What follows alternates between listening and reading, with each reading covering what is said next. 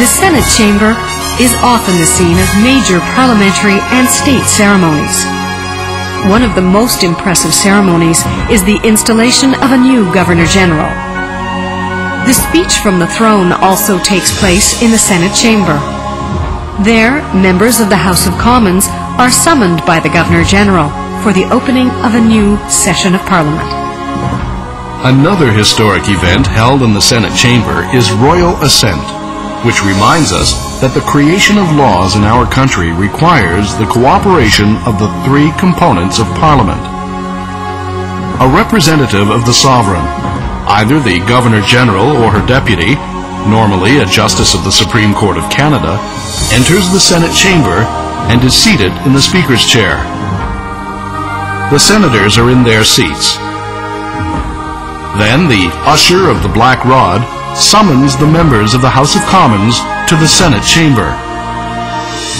With their Speaker at the head, the members of the House of Commons meet at the rear of the Senate chamber without crossing the brass bar at the entrance.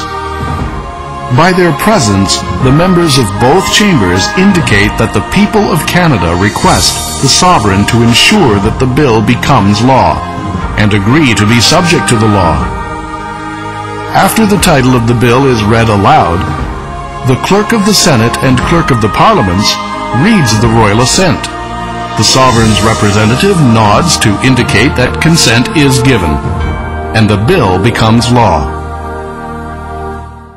There shall be one Parliament for Canada, consisting of the Queen, an upper house styled the Senate, and the House of Commons.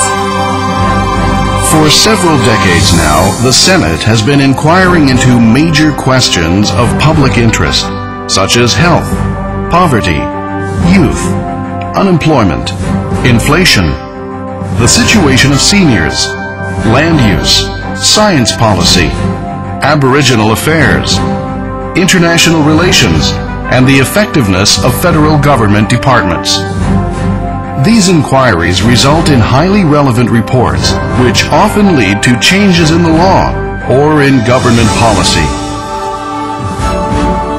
The Fathers of Confederation gave the Senate the important legislative function of protecting regional, provincial, territorial, and minority interests.